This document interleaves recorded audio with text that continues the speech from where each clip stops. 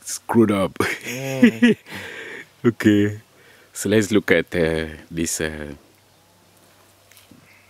Oh, okay, we'll give some of those to the butterflies. Yeah.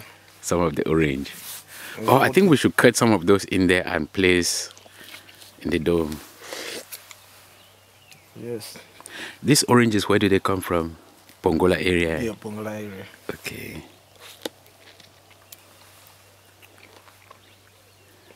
Yeah.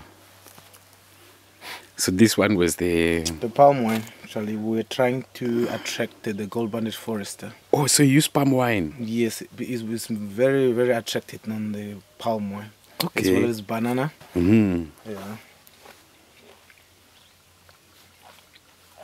So because it's rare to get gold-banded forester, we try some means to attract it. Yeah. Because it can smell the palm wine from long range. Yeah. So we attract it by putting the palm wine here so that it will come closer.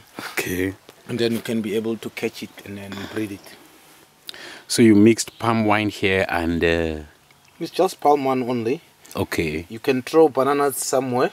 Mm-hmm. So that when she or he comes, she can suck that banana. Okay.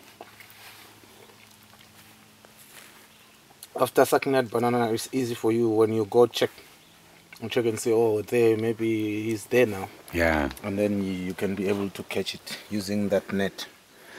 Oh, okay. And then take to the dome. Take it to the. You can take it to the dome, but mostly you take it to the breeding room. Mm-hmm. And you put it there because there's a breeding cage. Yeah.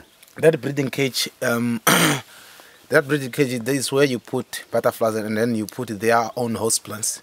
Okay. And then they lay eggs there, and then after laying eggs, there comes caterpillars. After caterpillars, pupae, Yeah. and then after pupae comes an adult butterfly. So when they are adult, there you take them from the butterfly breeding room and take them to the dome. Okay. Yes, but when you're catching butterflies, firstly you catch butterflies and put them in a breeding cage, and then from the breeding cage, the breeding room, and then you take them to the breeding cage. From the breeding cage to the dome.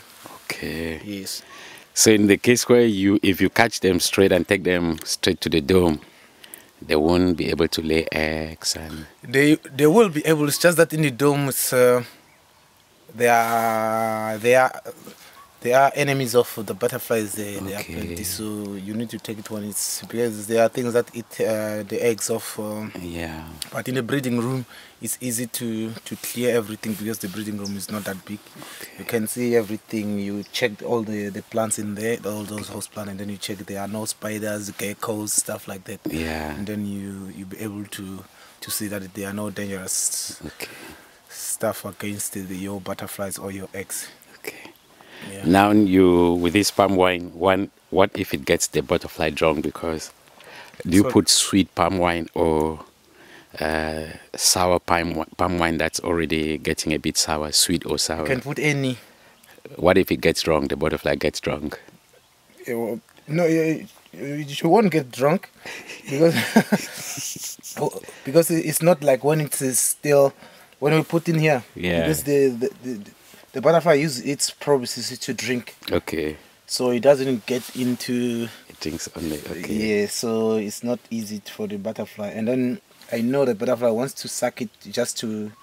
I'm sure it's to quench thirst, and then she will fly away. Okay. Yeah, it's not like she will stick there forever.